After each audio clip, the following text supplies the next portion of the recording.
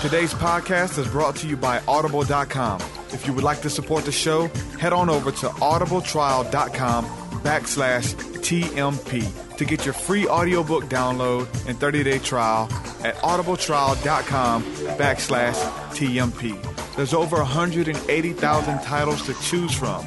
You can listen to them on your iPhone, Android, Kindle, or your MP3 player.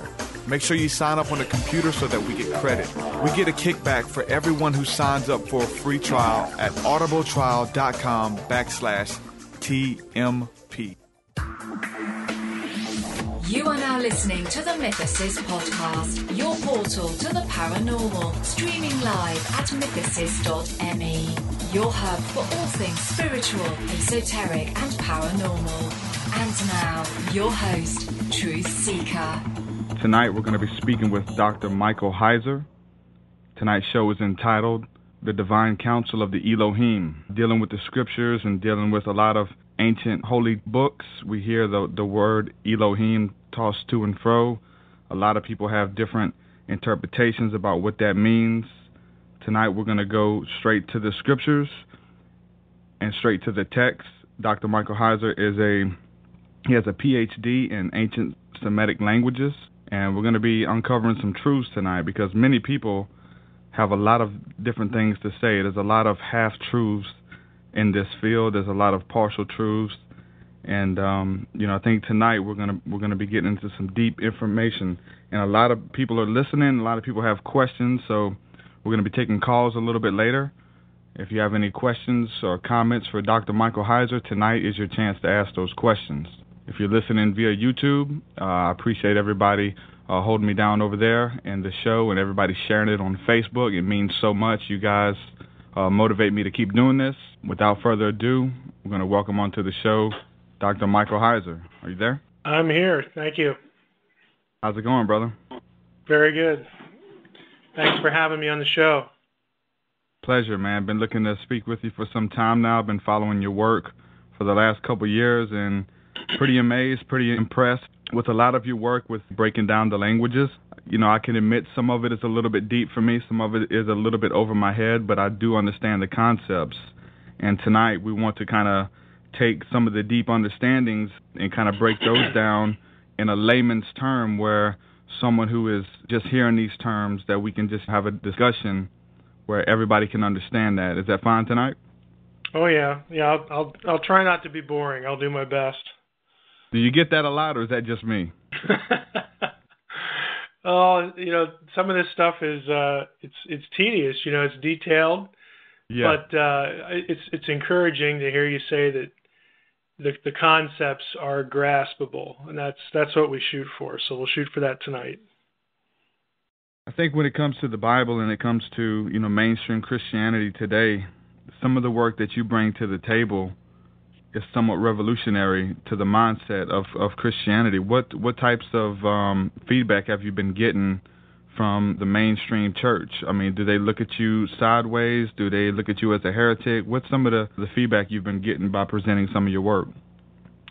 Well, I actually get that whole spectrum. It's a good question. I mean, probably, the first time people hear this sort of thing, they look at you like you got two heads, so I'm used to that. But there will also be, people that are patient and they'll follow. They won't just sort of write you off after the first 10 minutes, and they'll follow along, and then, it becomes a lot clearer, and they can see, why it's important to be, precise in your terminology and what's at stake, and really how it's sort of, in a lot of ways, it doesn't change familiar doctrine, but it really makes it a lot richer. It brings a cohesion to not only both testaments, but things that are sort of scattered around the Old Testament that are kind of odd. But it helps marry some of those things together in a coherent way. But there are some people out there that think I'm a heretic too. So we have to give them some kudos, I guess. yeah, they're gonna get it. If not on the show, they're gonna get it on the message boards and the blogs and the YouTube comments and stuff. They're out. I mean, they're defending the faith as they understand it, and so I'm sympathetic to that. But they need to realize that you need to get your theology not from the English Bible. You need to be able to penetrate that and look at Scripture for what it says and what it is, and realize that the Bible wasn't given to us in English, and there's something behind what they're looking at in the text. And it can be really helpful if we just resist thinking of the context of the Bible as the 21st century. It's not. Unless you're going back to the context of the people who wrote it, any context you bring to it, whether it's the Reformation or the Catholic Church or evangelicalism or Protestantism, those are all alien contexts to the Bible. They are not the biblical context. And that's the first hurdle that people sort of have to get over. I think that's one of the hardest ones too. Is to it is. Is to actually read the Scriptures and think that it's speaking about you or written for you, and not understand that this was written to a people and for a people who lived a very long time ago, as far as the prophecies and things like that. So that's what I want to get into tonight. I guess the first place we can start off is kind of a place where a lot of people start off in this subject, is dealing with the word God in the book of Genesis. What is that word? Because we hear that the word God is the word Elohim, and it's actually plural and means more than one. Can you give us a breakdown on your understanding on that, what you found? Sure. Elohim is a very common word in the Hebrew Bible. It's a common noun. It means God, divine being, generally, but it's used as a proper name a lot by the biblical writers, and so it becomes a specific name for the deity, the divine being, the God of Israel. But Elohim is kind of like the word. Well, let me just back up a second. Elohim is spelled. It is shaped plural. The fancy word for that is morphology. Words have shapes. There is a way that they are formed. If I take the word form, F-O-R-M, and I add an S to it, I have changed its shape. I have changed its morphology. And depending on the context, the word F-O-R-M-S, is that a noun, like you're out on a job site pouring concrete into forms or filling out forms? Is it a noun? Or is it a verb? This forms that. You don't know until you put those letters that make up that word, until you put that word in a sentence. You have to give it some context. And Elohim is like that. So even though it's shaped plural, it can mean, and often does, and most often does, it actually speaks of a singular entity. It's kind of like the word deer, D-E-E-R in English. If I just looked at you, Derek, and said, deer, and I said, followed that with a question, am I talking about one or more than one? Well, you have no way to answer the question because it's just D-E-E-R. I'd have to put it in a sentence for you, and then you'd know. If I said, the deer is in the field, you know that D-E-E-R is speaking of only one because of the verb is. Yeah, Elohim's kind of like the word deer. I mean, you have to put it into a sentence for you to know what it means. And so, even though it's spelled plural, it can mean singular, and frankly, most of the time that it's used in the Hebrew Bible, it refers to the singular God of Israel. Just in case people doubt that, any of your listeners, if they go up to my website, it's just drmsh.com, and then at the top they click on the link for Zecharia Sitchin. That's my sitchiniswrong.com site. And once they're there, if they go to the Elohim tab, I actually have PDF files of the places where Elohim is matched with a singular verb, for example, or a plural verb to show how it's distinguished. So it's not very exciting, but I want people to know I'm not making it up either. If anybody pulls out their Strong's Concordance, it actually will tell you as well in there. I guess what we can move on now to is the fact that once we understand that the word Elohim is a plural term, or can be a plural term and a name as well, where does that fit into the Bible? Where does that fit into the context there? Yeah, every occurrence of Elohim, you have to look at its context, what it tells you. And in Genesis 1:1, for example, we have Elohim, creating the heavens and the earth. Bereshit, bara Elohim, and then so on and so forth. Well, the verb that it goes with, bara, to create, is grammatically singular. For people who know Hebrew, it's just a kal form that's third masculine singular. Well, that tells you right away that I need to take the word Elohim in terms of a singular meaning, so that I have subject-verb agreement. I mean, that's just the way a language works. That's with my illustration with deer. That's an illustration of subject-verb agreement. The deer is in the field. The deer are in the field. And the grammar, that's the context, the linguistic context, the grammatical context, tells you how to understand the word. And so in the Hebrew Bible, this isn't difficult.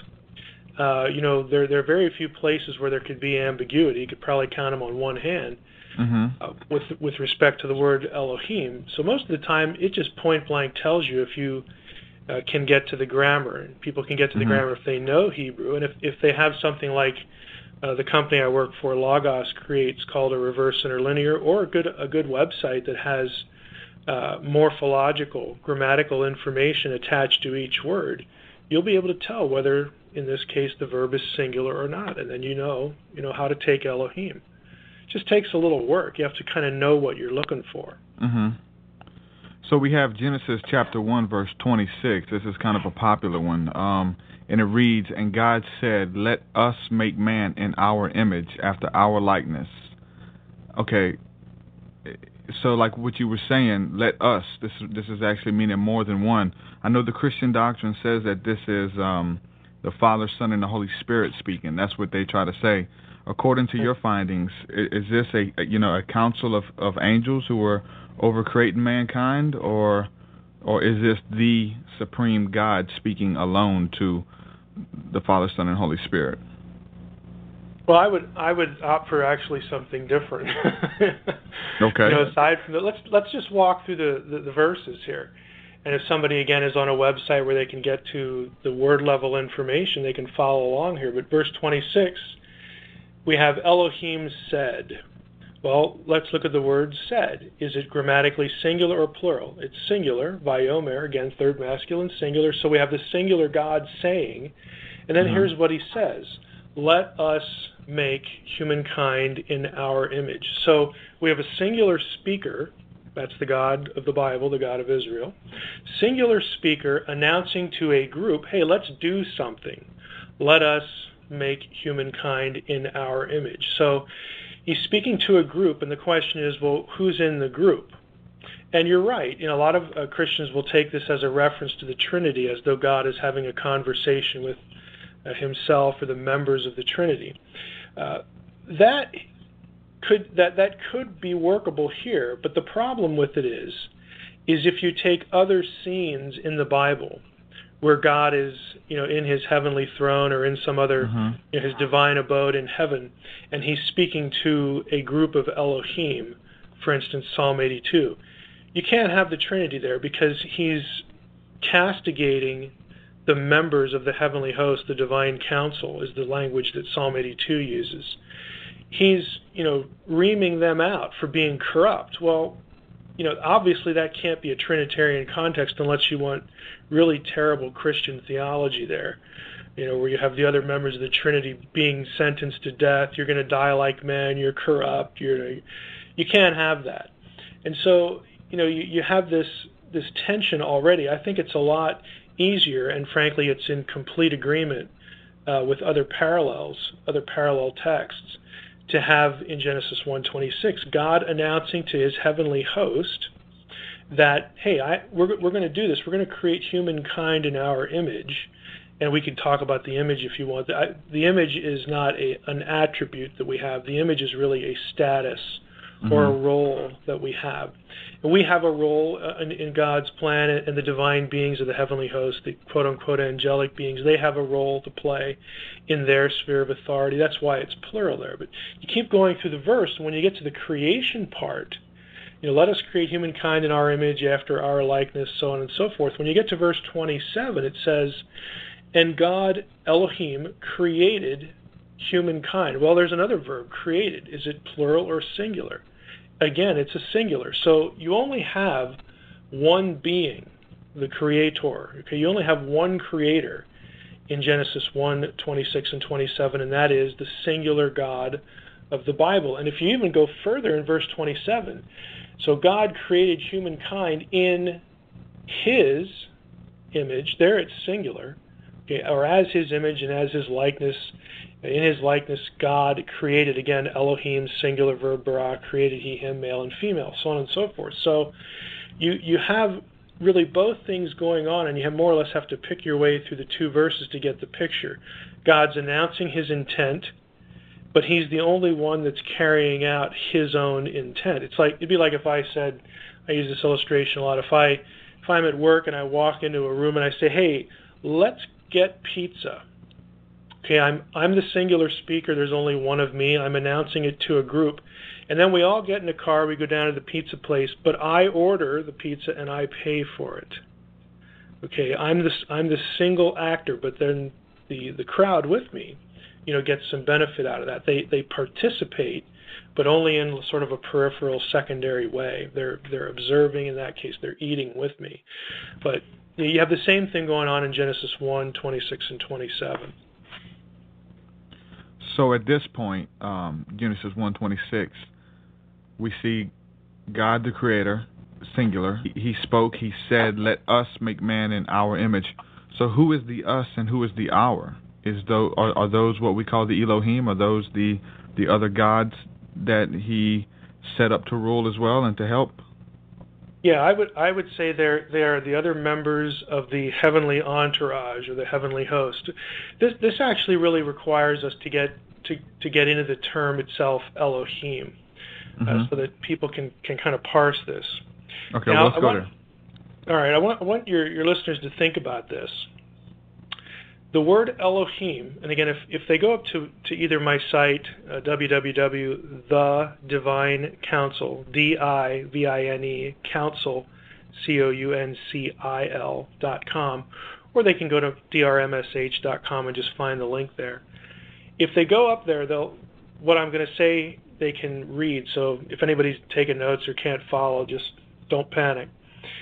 So Elohim is actually used of 4 or 5 different things in the Bible. That's important point number 1.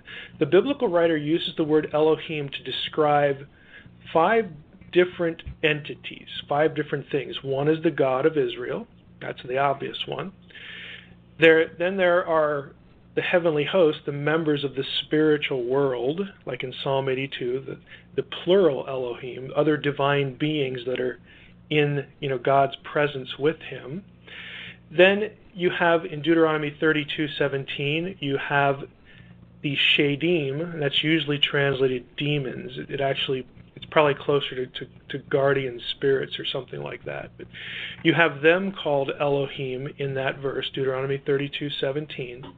Depending on how you understand Genesis 32, the first couple verses, and what event that refers back to, you could have angels referred to as Elohim, and then lastly, in 1 Samuel 28:13, when the medium at Endor, is asked by Saul to bring Samuel up, and lo and behold, it actually works. She panics and says, I see an Elohim coming up out of the earth. And then Saul asks, well, what does he, so he's only referring to one being, what does he look like?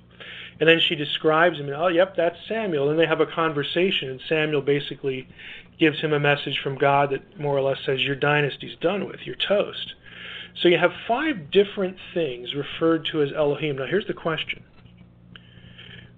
Would the biblical writer understand that those 5 different things are not equal in attributes? In other words, would the biblical writer think that the spirit of a deceased person is on the same level in terms of attributes as the God of Israel?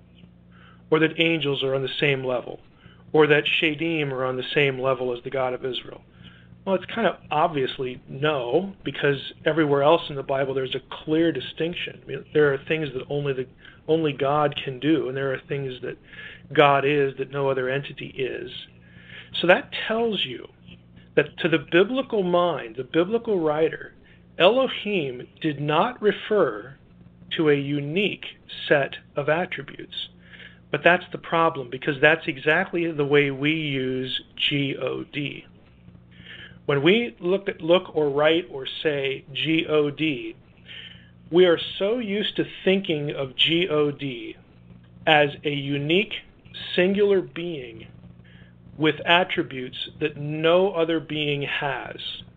And so it would be hard for us to use G-O-D of 5 different things and feel good about it, because we attach attribute significance to the term. But that is not the way the biblical writer, the Hebrew Bible, uses Elohim. It does not refer to a set of attributes. What it does refer to, the reason that you have 5 of these things, spoken of with the same term, with Elohim, is Elohim is what I like to call a place of residence term. It doesn't tell you what a thing is, it tells you where a thing belongs, or where a thing is from, where it lives, so to speak. Elohim are beings that by nature are disembodied, and they inhabit this thing we call the spiritual world. That's all it means. If I want to describe a being that it does not, belong to the human realm, it's not enfleshed, okay, it's by nature disembodied, it's not human, okay, it's none of these things that we are. If I want to use a word to describe any being that fits that address, I would use Elohim. That's what it is. Now, when you're in the spiritual world, if we can imagine ourselves over there, on the other side, so to speak, in that world, there is rank, there is hierarchy, there is differentiation in attributes. That's why I like to say in the things that I've written that Yahweh, the God of Israel, is an Elohim, but no other Elohim is him. Okay, he is unique. He is species unique among the Elohim. Now, think about our world. We're all humans. But yet, in the human world, while we are all humans, there's lots of differences between us. There's differences in attributes, in skill sets, in really physical ability. We have differences all over the place within the human population, but nevertheless, we are still all human. That term defines the realm to which we belong, the species to which we belong. And Elohim works that way. But again, the problem is we're so used to thinking of Elohim and the way we think of G-O-D. We assign a set of attributes to it, and then people freak out. When I'm in a church or something, or on the web or whatever, and say, look, you got to do something with this. The biblical writer's using Elohim of 4 or 5 other things, and they're not all the same level, the God of Israel, but they're all Elohim. So, if they're patient, again, to hear out the explanation of what the term actually means, how the biblical writer actually uses it, it's comprehensible. But as soon as you even get to that point, it's, oh, you're a polytheist, you're a heretic, and blah blah blah blah blah, And I'm just used to it now, and I'm tired of protecting people from their Bible. Yeah, I'm just not going to do it anymore. Yeah, but I think it's pretty plain from what you've shown, just those couple scriptures. I mean, we see Elohim as a divine father. We see the word used when mentioning demonic spirits, in a sense, devils, and we see the word used when it's talking about spirits, and we see it when it's talking about angels. So just there, from what you've shared, I think could be, pretty simple for anybody to grasp the context and not grasp the tradition and find out what it's talking about, and seeing that there's a little bit more to it than just God. The word God is the supreme, most high in every case. Yeah, I don't want to sound too harsh here, but there are a lot of people who just, if I didn't hear this from my pastor, I didn't hear this from my pastor's pastor, my parents' pastor, or my parents or whatever, I never heard this before, therefore, ergo, it must be wrong. I mean, you have a lot of people that really don't want to abandon what this sense of security they have associated with tradition, and I understand that, but I think we as believers we need to get to the point, and there is a price to pay for it. I can tell you firsthand, but you need to get to the point where you value the Scripture more than your tradition, and that is a difficult thing to do because it will put you at risk of being judged or maligned or misunderstood or at best tolerated. And you don't want your relationships to just be tolerated. I mean, you want people to trust you. You want to have good friendships and things like that. But when push comes to shove, where are your loyalties? Are they with the text, or are they with what people say about the text? I mean, and it's not like those are always in disagreement. They're not. But there are times when there's a disconnect, and you got to make these choices. Yeah, but it does also leave, the seeker open to actually have to admit that he was wrong. Whenever you're seeking something, or whenever you have this doctrine that you may have been teaching for years, you may have taught many people, and then you have to humble yourself and say, hey, I taught many people this doctrine, but I was wrong. And whenever you're in this seat of authority, especially when dealing with people's eternal salvation, it's a really touchy subject for you to say, hey, I was wrong, for you to actually have to renounce what you was teaching. So you have to be humble, and you have to be a real student of the Word, and not many people are willing to do that, because I guess for the most part it's going to show that you're human in it and that you do make mistakes. But whenever you sit on that seat, pastors are mortals. Look what a lesson. Pastors are mortals. I would hope that people who are in positions of authority, that their people understand that the pastor's on the journey too. He might be farther down the road in some respects, but again, they're just people. But the problem is, if you've been teaching your people to put you on a pedestal, well then you've got more invested than let's just let's just back up here a little bit and correct ourselves, and then we'll move on. I mean, so it's kind of a vicious circle that you get into. I mean, I've had to tell people, hey, I was wrong about this, that, and the other thing. That's not a unique experience, because I wasn't born talking about the divine counsel. When I became a believer as a teenager, I didn't know anything about anything. I mean, I was struggling with who Adam and Eve were. It just I didn't know anything, and you go along, and again, for some reason I can't pinpoint to some great decision I made, or some mountaintop experience here, but at some point it just became more important to me to affirm this thing that we say we believe is from God, inspired, more than what people say about it. That just clicked in my head one day, and I can't point to a time or place, but it was that sense was just there, and I figured, hey, when the dust clears, God will still be standing, and so will the Word, and I might get beat up a little bit, but we'll get over that hump, and if God can't fix the situation, whatever the situation I'm in, then that doesn't say too much for His ability, does it? You just have to trust Him with that, but there is a price to pay, but it's wonderful to not have anybody own your mind, just to not be owned in that way, and be able to be honest with people whether they agree or not. When we talk about the Psalm 82, verse 1, God standeth in the congregation of the mighty. He judgeth among the gods. Whenever we read that, who are these gods? What did they do? Because I've heard many different things, and that's why I wanted to get you on the show. Are these the principalities that we're reading about that are over certain areas who sinned, or who are these gods that he's speaking of here?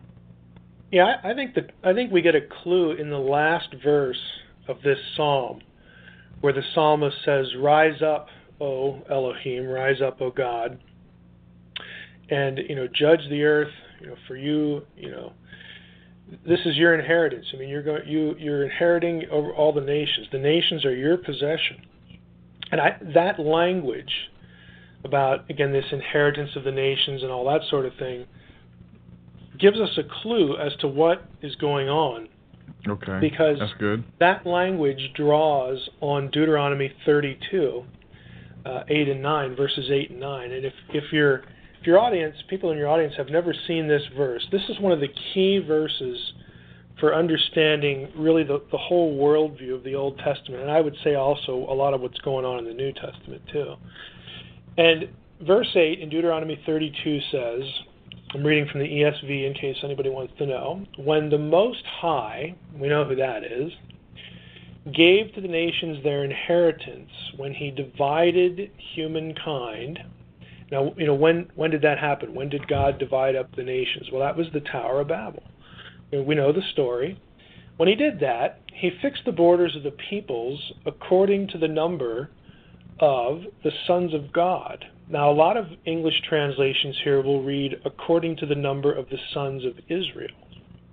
So there's a very clear difference here. Now, the ESV is one of the few translations. The new RSV is another one. The NLT, I think the latest version, has this as well.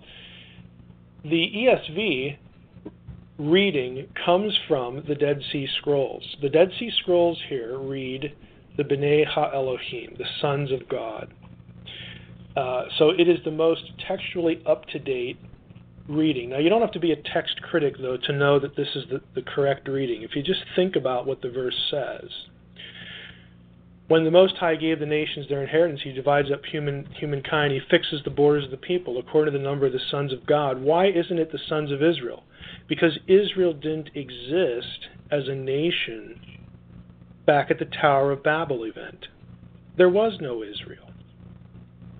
Okay. So, again, I don't want to really drift. We can go into all the text critical reasons why, in terms of manuscript studies, why Sons of God is the best reading. But I think if you just use common sense here, biblical sense, it can't be sons of Israel because Israel didn't exist. If you go back to the Table of Nations in Genesis 10, which leads up to the Tower of Babel event when the nations are listed, Israel does not occur in the Table of Nations. Why? Because it doesn't exist yet.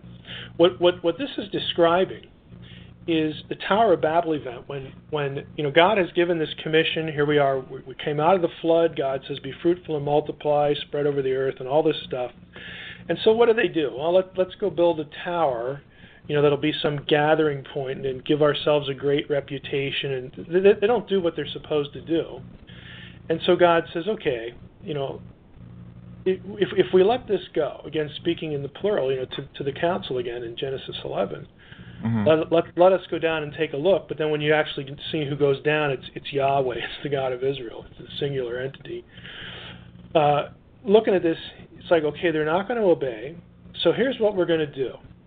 We're going to split them up. We're going to confuse the languages, divide up the nations. Now, I refer to this as the Romans 1 event of the Old Testament, where God says, look, you don't want to obey me. You don't want me to be your God. Fine. I'm going to scatter you, and what I'm going to do is I'm going to assign each nation to another divine being, to one of the sons of God. And if you go to Deuteronomy 4, Deuteronomy 4:19 and 20 is the parallel passage to this. If you look at the language there, it's actually sort of the flip side of the coin. Deuteronomy 4 says, "Beware lest you raise your eyes to heaven when you see the sun, moon, and stars, all the host of heaven, and you be drawn away and bow down to them." He's telling, Moses, and through Moses, all of Israel, don't do this. Don't get distracted and bow down to the sun, moon, and stars, because, verse 19, these are the things that the Lord your God has allotted to all the peoples under the whole heaven.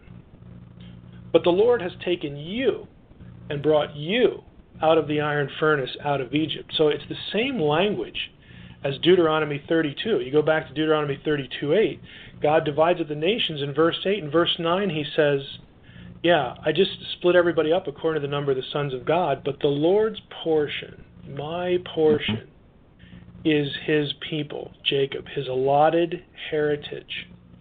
So this episode, again, what we think of as the Tower of Babel, this episode is a watershed event in the Old Testament and in biblical theology where God disinherits the nations, the peoples of the earth, and says, okay, you don't want me to be your God, I'm going to put you under lesser authorities, I'm not going to relate to you personally. What I'm going to do is I'm going to go over to Ur, and I'm going to call this guy called Abraham, or Abram, and I'm going to start over. I'm going to start with one guy, and I'm going to raise up for myself a new people. And to make it even more spectacular, this guy's old, and so is his wife. So I'm going to do something supernatural, something spectacular. I'm going to literally start with nothing, and I'm going to make my own people. And the rest of the Old Testament is the story of that people, Israel, against the other nations, and Israel's God, Yahweh, against the other gods. What happens and what he's referring to in Psalm 82, when God appoints the other nations to the sons of God, and he appoints the sons of God to the other nations, again, both sides of the same coin, he is still the creator. He is still the lawgiver. He is still the Lord of justice. He expects that his underlings, even though they're divine beings, even though they're Elohim, they're lesser Elohim, he expects them to rule righteously according to the way their creator rules, because they share his image. Let us create humankind in our image. They're supposed to do what he says in their realm of authority. And from Psalm 82, it's very plain that they become corrupt. They do something, they mismanage, they abuse the situation. You know, personally, I think elsewhere in the Old Testament we have an indication that one of the things that was offensive was the idea that they would accept worship, you know, from these other peoples as in the place of Yahweh. I mean, all these different things, and Israel was supposed to be, you know, the kingdom of priests idea, that sort of the conduit, the light out there in the wilderness that would alert people, would be some sort of teaching mechanism as to who the true God was, and then, you know, a path back to him through the nation of Israel, ultimately, of course, through the Messiah. But all of this just gets messed up, and the nations that were given over to lesser administrators get farther away from God as time goes on, both because of their own, you know, futile minds, as Paul says, and also because, again, they're manipulated by other divine beings. So take all that, and the answer to your question is, I do think that what we have in the New Testament language, now think about some of the terms. You used principalities and powers. You also have dominions, you have thrones, you have rulers, you have authorities. Another term is stoicheia, the elemental principles, the elements. That one's a little more abstract. But these terms are rulership terms. They are authority terms. They refer in some way to some sort of dominion over like a government, like a governing bureaucracy structure or something or other. You know, it's kind of a mystery in terms of New Testament theology whether you can sort of create a coherent hierarchy out of the New Testament terms. There's actually a lot of debate on that. Personally, I don't think you can clearly do that. I think you can get some that are more, you know, above others, but I don't think you can get a whole hierarchy out of it. But I think Paul's point in using language like that is to, you know, stick a bug in our ear for this whole sort of setup in the Old Testament where the nations, those who are not believers, those who are not Yahweh's people, are under the dominion of something else. That is the story of the Old Testament. God gives them up, but he doesn't give them up permanently. He doesn't just abandon them forever. Even the Abrahamic covenant, Genesis 12, when God does go to Abraham, he says, look, I'm going to make you a great nation and, you know, multiply you, blah, blah, blah, blah, blah. And he says, you know, those who bless you, I will bless. Those who curse you, I will curse. through you, all nations, all families of the earth will be blessed. Okay, I mean, he doesn't completely write them off. But the key to all this, again, is to come back through Israel to relate to God the way He wants to be related to. To become part of the people of God. You look at what Paul does, like in Galatians. Paul says in Galatians 3, he really goes after the Galatians for this. He says, "Oh, foolish Galatians, who has bewitched you? It was before your eyes that Christ was publicly portrayed as crucified. And he's having begun in the Spirit, you're now perfected by the flesh," and so on and so forth. He goes, look, what are you doing? How in the world can you believe the gospel and then want to go back, okay, and put yourself under the dominion of the things that you just broke a relationship with? Again, Paul uses all this sort of dominion relational language when he talks about the gospel, because the fundamental issue is, which God are you loyal to? Where is your faith? Who do you follow? Where is your allegiance? We can talk about nitty-gritty theological questions, and I'm concerned about those, Paul says, but here's the fundamental issue. Who are you in allegiance to? And that's very Old Testament in its thought processes because of this whole event, with Deuteronomy 32 and Psalm 82, all this stuff. Yeah. Well, before we go any further, I want to address the scripture just a little bit deeper so we can kind of paint a picture before we move a little bit further about these principalities and some of the things that they've done and some of the things that they're doing even to this day. First of all, I want to say, I guess, basically thank you, because the way you broke that down was just so simple, precise, where anybody can understand that.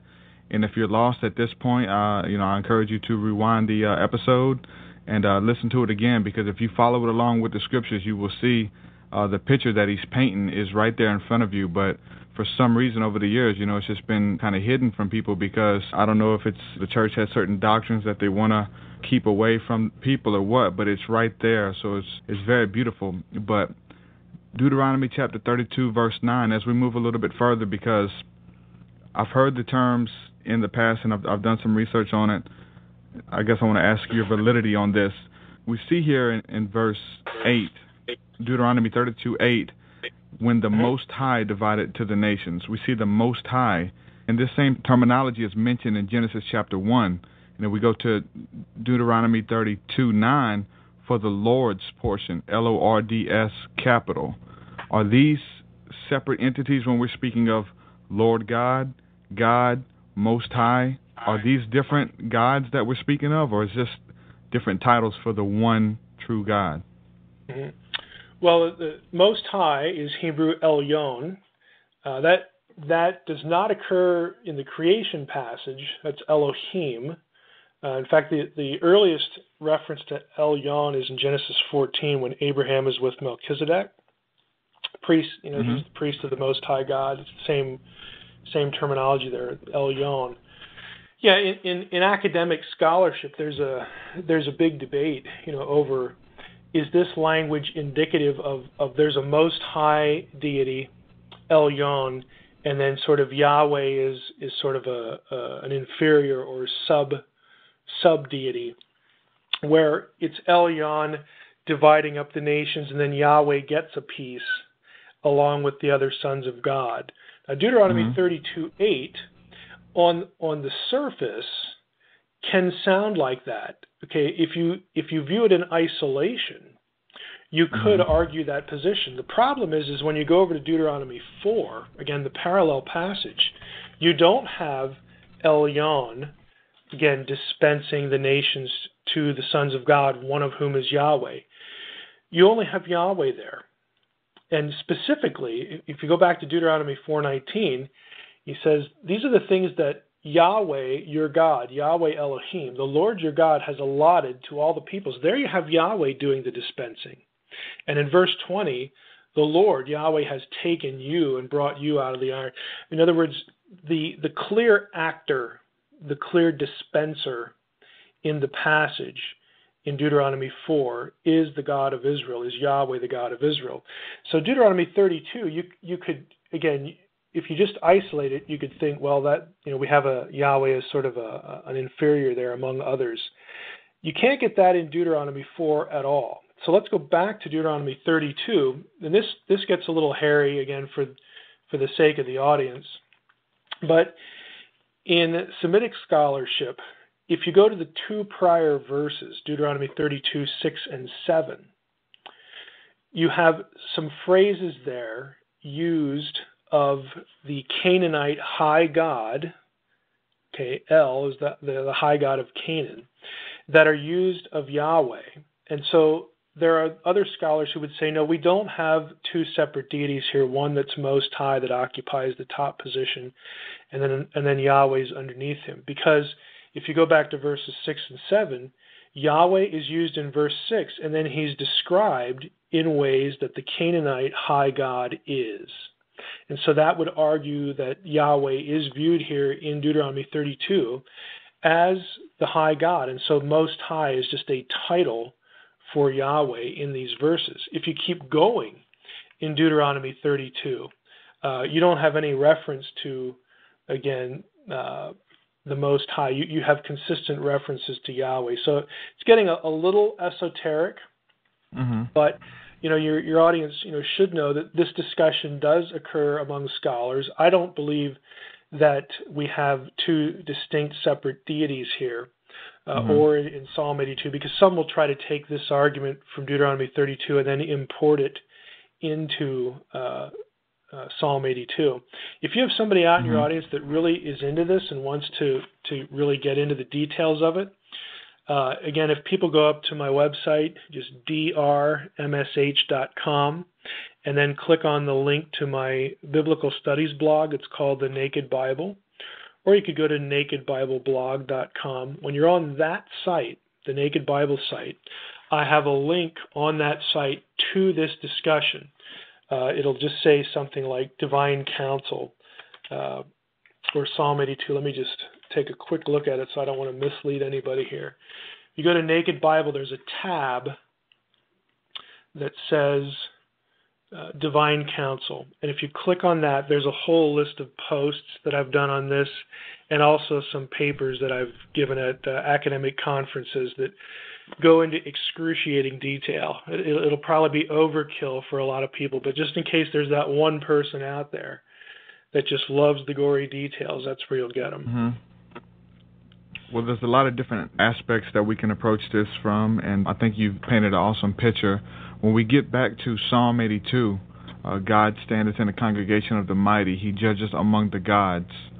Okay, then we go down and we see, we can go to verse 6. It says, I have said, ye are gods, and all of you are children of the Most High God, but ye shall die like men and fall like one of the princes. Can you give us a little bit of detail on that? Is this talk? I guess when it mentions princes, is this talking about some maybe some former principalities, or is this talking about men? That's really an interesting term. Verse 6, you are Elohim, you plural. Again, it's a plural pronoun, are Elohim. So that harkens back to verse 1, the plural Elohim in the council. Sons of the Most High, again, picks up, harkens back to the ear of Deuteronomy 32, just like the end of the verse does, so that the context is clear. There's a link here between the two. And then you get to this, nevertheless, like Adam, you shall die. Again, there's a number of ways you can go with that. You could say it refers to humankind generally. Some would wonder, does it refer to Adam? Yeah. Because it's Adam. Both of those, though, would speak to humanity, either way. And then you get this fall like any prince. And the prince is the more interesting term here. We have it's a generic term, sar, it's plural here, sarim, prince, and it's used widely through the Hebrew Bible for human princes. And that would make sense because if we're looking at it in terms of, now catch the term, if we're looking at the two lines of verse 7 as being in synonymous parallelism, that the first line says one thing and the second line says the same thing in a slightly different way, then you would say, oh, well, the princes are human here. But Sar is also used, like in Daniel 10, of the, again, using a New Testament term here, the principalities, the divine beings that are set over the nations. Mm-hmm. Now, again, that makes it a little interesting, because then you would have sort of an antithesis between the two lines. The other thing is, and again, this gets a little nitty-gritty here, the term itself, we assume it's from the noun Sar, and then we have a plural Sarim. It might be the case that instead of the noun Sar here, we actually have a different root that means in certain Canaanite dialects to shine. And you could actually have here fall like the shining ones, or something like that. Again, that would speak, again to divine beings. I don't think it's clear. What I do think is clear, though, is that the Elohim, the plural Elohim here, are put under the sentence of losing their immortality. They have contingent immortality, just like human beings. Our human spirits, if you want to use that terminology. Mm-hmm. We have contingent immortality, and what that means is that we will, live forever, unless God decides otherwise. In other words, we don't have that attribute in and of ourselves. It's not ours to control. It's contingent on the goodness and the will of God. If God decides that I'm doing away with that and with you, then that's what's going to happen. So the Elohim here, there's going to come a point where their immortality is stripped from them. I take this as a reference to a time future. I take this as eschatological, because the final re-inheritance or the reclamation of the nations is only going to happen at the day of the Lord, again, at the time future. So I think they're connected here. Okay. But I will say that you could argue for divine beings here. If I'm probably 60-40 in favor of the human interpretation, but there's enough here that makes me wonder whether there might be something else going on, or we might have a case of double entendre here, because that does happen in the Bible like any other literature. Okay. So if we look at this in a proper biblical timeline, and the term you just mentioned, the day of the Lord, that's referring to the second coming of Christ, when he comes back to set up his dominion and to inherit all the nations. Then we have, but I said, you are gods, and you are all children of the Most High, but ye shall die like men. This is an event that's going to take place when Christ comes back, when he comes to destroy these guys and basically knock them off their pedestal and set up his kingdom, so that these other guys aren't getting worship anymore. This isn't something that already happened, correct? This is something that's coming when Christ comes back. Is that correct? Yeah, I would say that's correct, and that really feeds into New Testament theology, because there are a number of things that Jesus does and he says, and even more importantly, where he's at when he does or says them, that harken back to what's going on here. Let me just give you one example. In Luke, the first time that Jesus sends out disciples. Now he's sort of operated anonymously, and then there are a few events that change that, where he begins sort of the public proclamation that the kingdom of God is here. And the kingdom does not only refer to a future earthly kingdom. There is a spiritual kingdom as well, that they both operate. They're both just as real as the other one, and they operate in tandem. So that the kingdom of God is inaugurated. It's begun at Jesus' first coming, his first advent. And when he starts announcing that, it's in conjunction with, believe it or not, exorcisms, conversations and defeats of demonic entities. And one of the things that he does, the first time he sends out disciples, how many does he send out? He sends out 70. Okay. And 70 or 72, you have, and I don't want to get too far into why there's an issue there, but 70 or 72, it's tied to the way you would count the nations back in Genesis 10. You count the nations there, you have 70. And so when Jesus says, look, I'm going to give you power over these spiritual beings, you're going to be able to cast them out. You're going to be able to exert power over them. And I'm going to send you out 2 by 2, and there are 70 of you. That telegraphs that the time to reclaim the nations, the world, every nation, out of every nation, God wants to own every nation. Out of every nation, there's going to be people of God. Jew and Gentile distinction is going to be erased real shortly here after the crucifixion.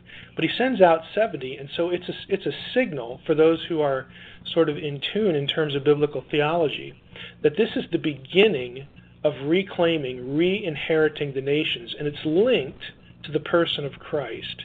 It's linked to what he's here to do. And so, again, it starts there, but it's going to have its ultimate eschatological fulfillment when the Lord does return, and as the book of Revelation says, speaking to believers, he that overcomes, I will put over the nations. Okay, believers, we can go so many places with this conversation here. Yeah, it's so like you said, it's esoteric, it's complex, it's beautiful, it's so much more than what we've been taught, Well, why do we But it's truth because it's right there in front of us. I know. John says, behold what manner of love the Father has bestowed upon us, that we should be called the sons of God. And then he adds, and that's what we are in 1 John 3. Why does Paul use adoption language, adopting us into the family of God? Why does he refer to us as sons and daughters of God? Why does he use family language? I mean, all this stuff going on. Why is it that John in Revelation says, look, to him that overcomes, I will put you over the nations. It's because we, believers, the people of God, the sons of God, when we are glorified and exalted, we are going to displace and replace the fallen, the corrupt beings that are currently over the nations. We are the reconstituted council of God. You go to Hebrews 2. Jesus, this is one of the, there are some passages that I personally just get emotional about, and this is one of them in Hebrews 2 where they're in the throne. Jesus is in the throne room of God, and he's announcing, he's telling the congregation, the council, these are my brothers. He's referring to believers as his brothers in front of the divine council, in front of the congregation. They are mine. I'm their brother. We're family. Okay, all this language, St. Hebrews 1 and 2, to which of the angels did God say all this wonderful stuff? Well, the answer is he didn't say it to any of them. He said it about Jesus, and he said it about us. Okay, I mean, you just go through the New Testament with the Old Testament in your head, and it's just so dramatic in places what is being said if it just has a context. And again, our problem is, we're living 2,000 years after the fact, or how many times do you hear the Old Testament preached? We just don't get a lot of this in our heads to sort of filter the New Testament through the Old. We're filtering the New Testament through something else. Yeah, that's amazing, man. So that's being transformed in the twinkling of an eye and becoming as the angels. That's when Christ comes back. We're going to take their place, and we're going to dethrone them, man. You've heard it preached in church, or you heard it mentioned in church, but to actually have the breakdown and go through and say, this isn't just a little piece of it. This is what the whole Old Testament is founding on. These ancient gods who, were set up and have taken the praise and taken the worship unto themselves and got haughty, and how they're still there. They still want the worship. They still are receiving it from people, and they still want to deceive. But there's coming a time where we're going to overthrow them, those who are in Christ. Correct? Yeah, I mean, again, Hebrews 2, the whole line about we see Jesus, who was made a little lower than the angels. The Hebrew text actually has a little lower than the Elohim in Psalm 8, is now crowned with glory because he suffered death, the crucifixion, so that by God's grace he would experience death on behalf of everybody. And then you get a few verses later, it's all about bringing many sons to glory. I will proclaim your name to my brothers in the midst of the assembly, midst of the council, midst of the congregation, I will praise you. I mean, just all this stuff. Jesus says, here I am with the children God has given me. This is what it's about. I don't know how else you just say it. I mean, the Old Testament is an epic drama. Now, there's a lot that's on the periphery about. We sort of get sidebars like, there's a bunch of laws about how the people of God should live, and there's this episode with the monarchy over here. But the core idea is this conflict between Yahweh and the other gods and Yahweh's people and those who are owned, those who are disinherited, and need to come back, again, to the true God. It's an epic drama that gets played out all the way up to and through the crucifixion.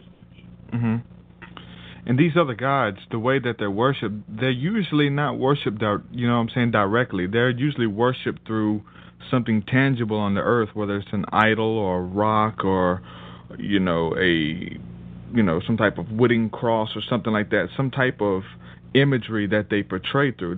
They usually don't go through and see people, actually bowing down to Baal, but they're actually bowing down to the images and the stars and the things that represent these gods. Yeah, there's a certain logic that goes with idolatry that is really telling in relation, again, to the contrast between other Elohim and the God of Israel. The logic of idolatry was, again, ancient people are not idiots. They know that okay, I'm going to make this thing, I'm going to make this statue. They know that is not a deity, that's not a divine being who created them or any of this kind of thing. If they knocked it over and it broke, they don't think their God died. They would just go make another one. Okay, so we actually have texts like this in the ancient world where a deity, a god, an idol is destroyed in battle, so they just go home and make another one. They're not idiots. What was an idol for? An idol was, you would fashion this thing, and then you would go through a ritual to make it habitable or to animate it, to make it a thing, a place where the deity would come and inhabit it. And so why would you do that? You are trying to localize the deity. You are trying to bring it to you so that you can relate to it in some way. You can bargain with it. You can cajole it. Oh, look at all these nice offerings we're giving you. By the way, can you do this, that, or the other thing for us? Can you curse our enemies and all this kind of stuff? You localize the deity so that you can have some sort of relationship and in some sense hope to butter it up so that it works for you or that you get knowledge from it from the other side. This is part of the reason why in biblical theology and Israelite thinking, you do not make a graven image of Yahweh. Not only was he completely other than anything you could make an image of, but Yahweh will not be localized. You will not bring him to yourself. He does not obey your beck and call. He cannot be tamed. Okay? It's a completely different logic, than what's going on in the idolatrous world. And it again, to me, it's just really telling. Again, it's a theological statement. This resistance to images is a theological statement in a lot of ways. That's a lot to deal with, man. It's like I said, I guess I'm at a loss for words because it's so amazing, and I hope everybody will start reading the scriptures like this. I would just say just typing in the word gods in a search on a Bible search software and actually seeing how much it actually pops up, and it's a lot. It's not just these these couple scriptures that we dealt with. that mention these guys. Now, these guys were mentioned throughout all of the scriptures, and they were battling back and forth, and a lot of things they were coming down, and I mean, there was a lot of stuff going on. It makes it that much more interesting. So when a lot of people try to downplay the scriptures or try to downplay the Bible and say it's not interesting, it's boring, this right here, it doesn't make someone question their faith. I wouldn't think. I would think it would make someone, be more interested in getting to the bottom of it, because there's way more there, and it makes it a lot more interesting. Like there is something, that's been hidden for a very long time. I guess with that being said, I want to open up the phone lines because we have a few callers who have questions. But before I do that, I just want to get your take on the Book of Enoch. Where does that fit in all this? Do you reference it, or what's your take on that book? Sure. I don't consider the Book of Enoch canonical, but I have to confess that I don't even care about the question. Yeah. What I mean by that is the Book of Enoch is quoted a couple times fairly directly in the New Testament. It's also alluded to a few dozen other times. So the New Testament writers knew Enoch, and they felt very free to use material from Enoch to make their point, including theological points. Now, what that tells me is that they assign value to it. I mean, it's a book that if the New Testament writer assigned value to it, then I think it's worth being familiar with. It's worth reading. Again, it needs to be part of your pool, your knowledge pool, to help you think like the writer thought. In other words, to help you frame what is being said in the New Testament, because they were very willing, again, to use that and other things too. So you don't have to consider it canonical to do that. And so in one sense, to me, the question, should it be in the canon or shouldn't it? It really doesn't matter. You should just read it. You should know it. You should be familiar with it. There were in the Jewish community, the people who lived at Qumran apparently did consider it canonical because they quote it like they quote canonical books. There's formulaic language like "Thus says the Lord" or "As it is written" or something like that, and they'll quote Enoch in that way, and a few other books too. In the early church, Enoch had a couple supporters. Tertullian supported it for a while as being a sacred, inspired book, and Origen did. And it's kind of interesting. If I have a book called Christianity's Apocalyptic Heritage. It's a scholarly book by Jim Vanderkam, and there's an interesting anecdote in there. He's talking about Origen's view of Enoch, and there's actually a passage where Origen is writing about this, where I'm going to paraphrase him. He says, "Well, I'm kind of old now, and I'm the only one still out here defending this thing." Yeah. So I guess I have to defer to the Spirit. I have to assume that the Spirit has led, the church to not recognize it, and so I'm going to bail on it. I'm not going to worry about it.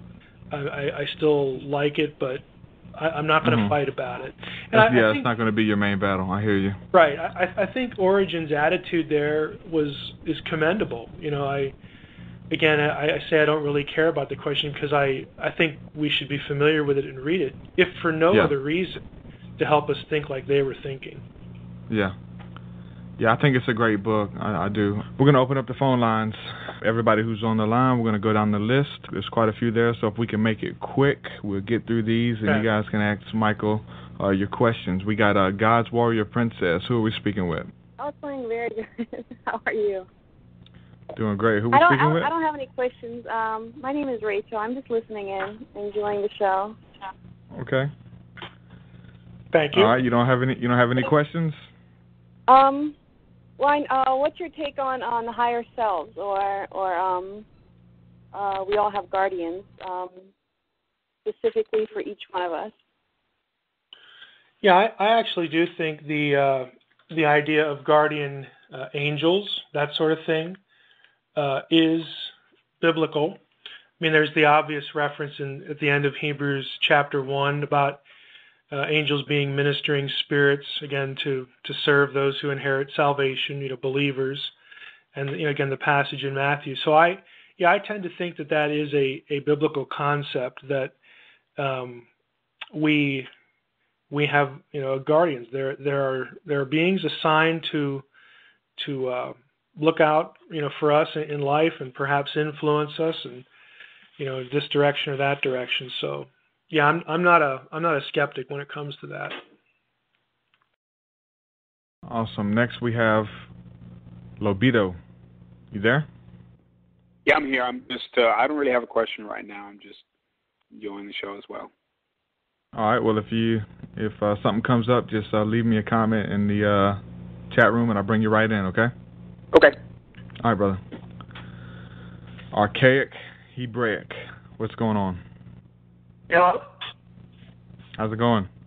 Oh, good. Doing good. Yeah, I know you have a question. Yeah, I do. Mr. Dr. Heiser, sounds like you. Are you a Henotheist? No, I don't like. I don't think henotheism is an adequate term. Just like I don't think monotheism is an adequate term, or monolatry. I think, for example, henotheism, the way it's been used in scholarship, implies, and in many cases does more than imply, that the deity who's considered superior can be changed, can be defeated and displaced and replaced. I don't think an Israelite would think that at all. So right. I don't like any of the terms because they're modern terms. I think we're better off describing what an Orthodox Israelite biblical writer would believe rather than trying to stick a word on it. Right. Now how would you describe their view? Because, again, like with a Henotheism, and I know you don't like that, obviously, but they believed in other divine beings, which, by what I've read, from your website and stuff like that, it really kind of supports that view. But I'm right there with you. I don't think y'all. Yeah, I don't think the recognition that there are multiple Elohim supports henotheism or polytheism, because those terms, again, are modern, and they were coined by people who assign attribute significance to the term Elohim. I do not. So I don't think they apply at all. Here's how I would describe it. An Israelite, a biblical writer anyway, an Orthodox Yahweh worshiper, would say that there are many Elohim, because that's what the Hebrew Bible says. There are many Elohim, but among those Elohim, Yahweh is unique. Yahweh is an Elohim, but no other Elohim is Yahweh. And you say, well, what differentiates Yahweh? What makes him species unique, so to speak? And in the Hebrew Bible, there are things like he is the only one that's described as the creator of all things visible and invisible. He's the only one who is described as sovereign. Again, he's the only one described as pre-existence. Before me, there was no other. That kind of thing. So there are 4 or 5 ways that an Israelite, a biblical writer, would talk about Yahweh, that particular Elohim, that telegraph the idea that I think that this Elohim is unique among all other Elohim. So that's how I would describe that. Okay. Well, yeah. Thanks for answering my question. Sure. Are you good, Rex? Yeah. I think that's pretty much all I can think of right now off the top of my head. All right. Well, I'll go ahead and put you on mute, and same to you, man. You got anything else? Just hit me up. I'll bring you back in. All right.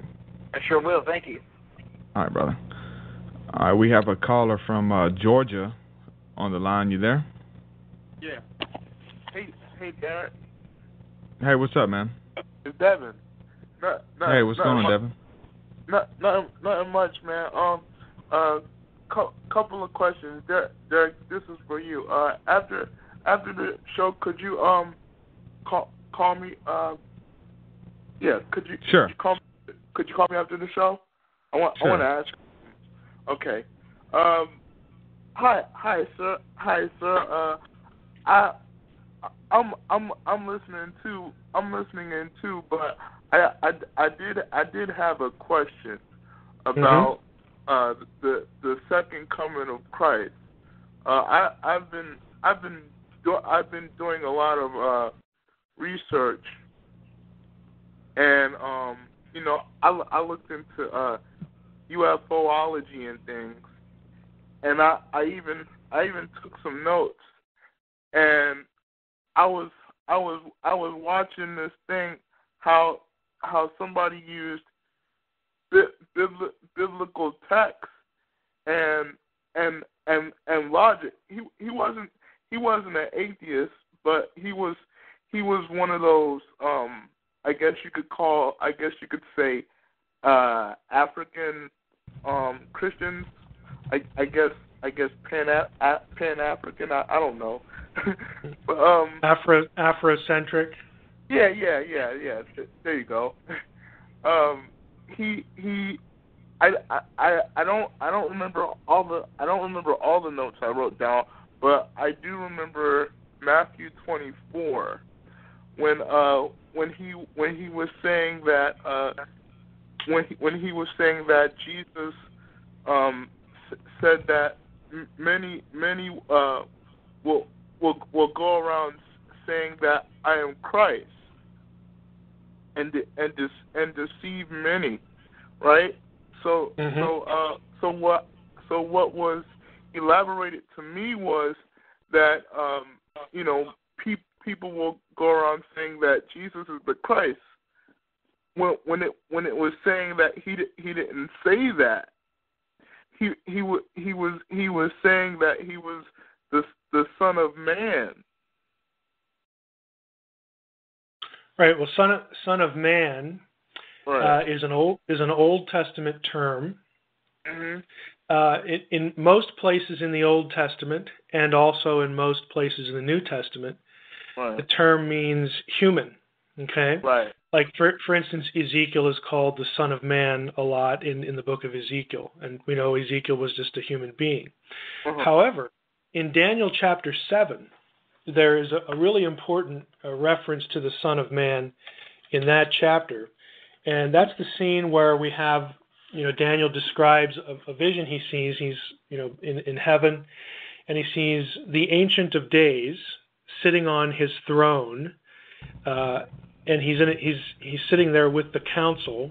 Okay, it's a divine council scene, and we know that it's a divine council scene not only because the word council is used, congregation, court, that kind of thing, but also because there are plural thrones. Okay, so it's like a boardroom meeting, divine boardroom meeting, and the Ancient of Days, which is God, is described with the white hair, the whole bit, is there, and Daniel sees one like a Son of Man coming upon the clouds to the Ancient of Days. Now, the interesting thing here is that description, the one who comes upon the clouds, or the cloud rider who rides on the clouds, that kind of thing, is actually a rare phrase in the Old Testament. It's only used 4 or 5 times. It was a title, a known title in the wider ancient Near Eastern world, specifically of Baal. And Baal was a deity.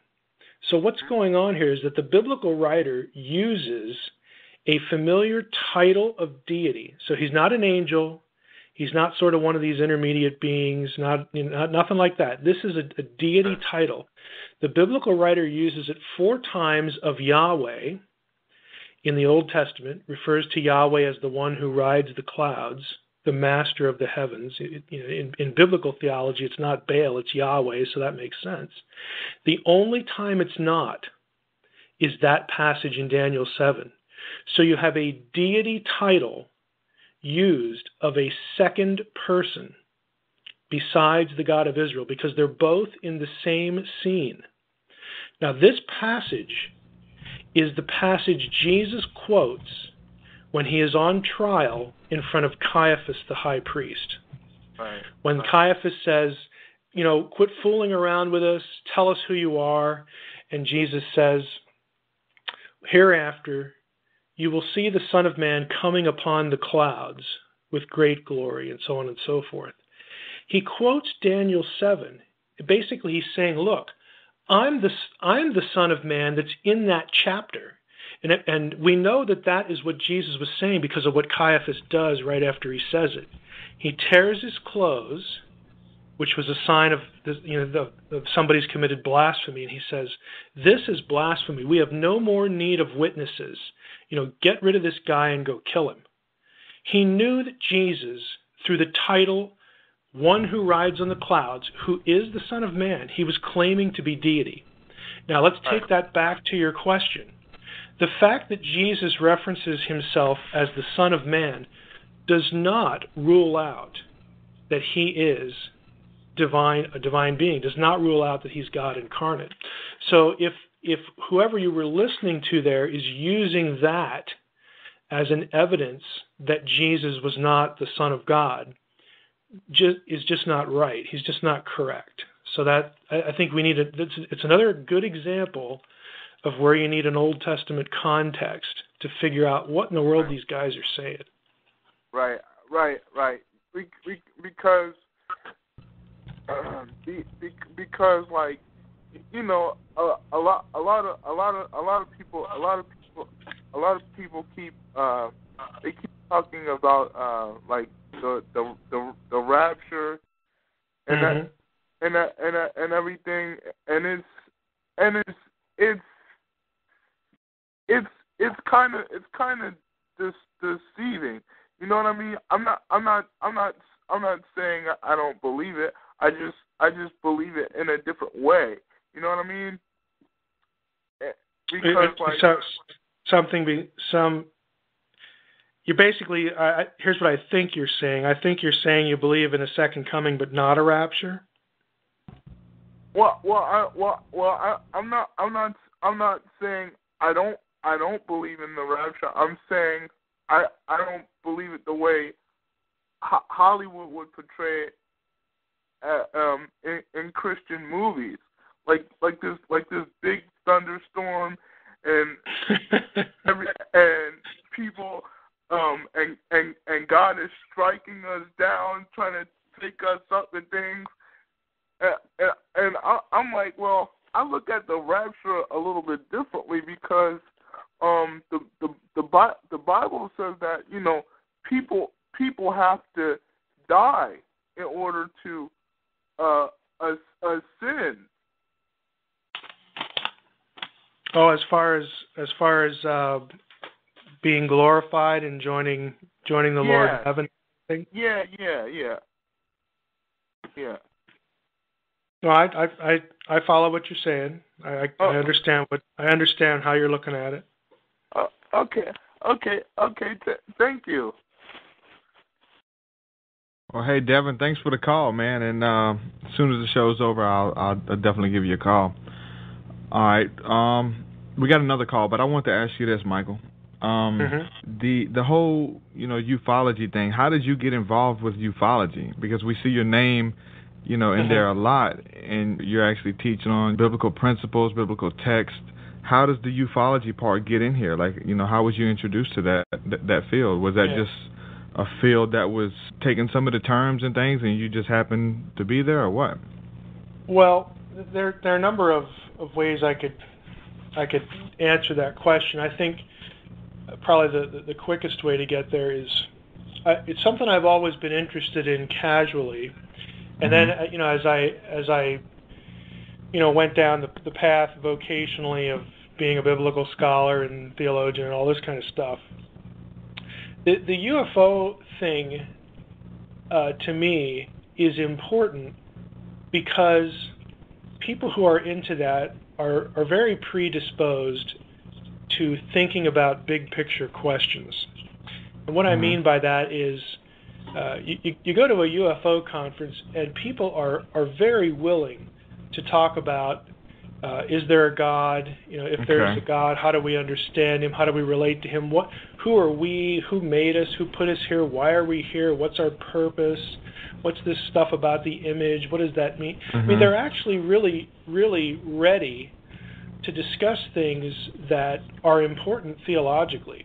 you know, and I've, you know, this is sort of half serious and half not serious, but I think you'd get into better discussions in a lot of ways with people at a UFO conference than you do after church. You know, it just, you know, because people are just they're there and they're thinking about this stuff, and so that makes it important to me. And then, you know, once, you know, I started sort of commenting on this, and a lot of this has to do with my novel as well, the Facade.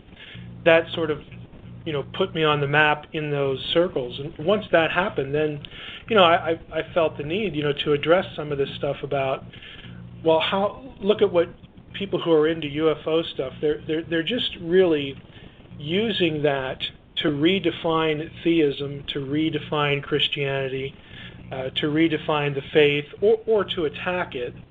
And so, you know, I felt some obligation, you know, to get involved in the discussion with respect to that, you know, both in terms of, if you had XYZ experience, how do you really parse this? I mean, you know, I want to give you some things you might want to think about before you conclude that Jesus is an alien. You might want to think about these 5 or 6 other things over here. And so I sort of view that as my role in it, and that's, you know, why I think it's important.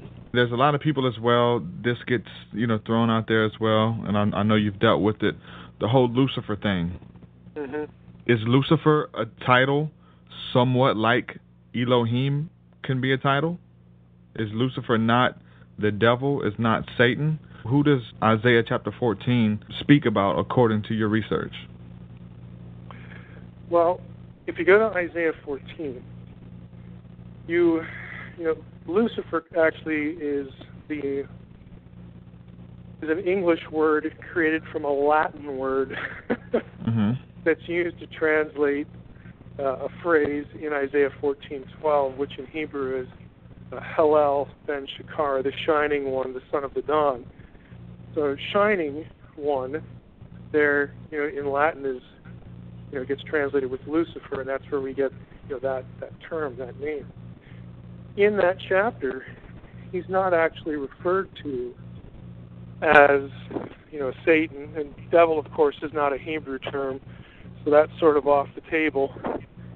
But, you know, I'm of the view, and this is a minority view, that Isaiah 14 and Ezekiel 28 and Genesis 3 are sort of all drawing on the same story, you know, this sort of a story of cosmic rebellion.